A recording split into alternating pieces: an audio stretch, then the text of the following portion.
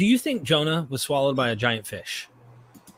Do I think Jonah was swallowed by? That's a complicated question. Wrong. No way. Not this time. It's false.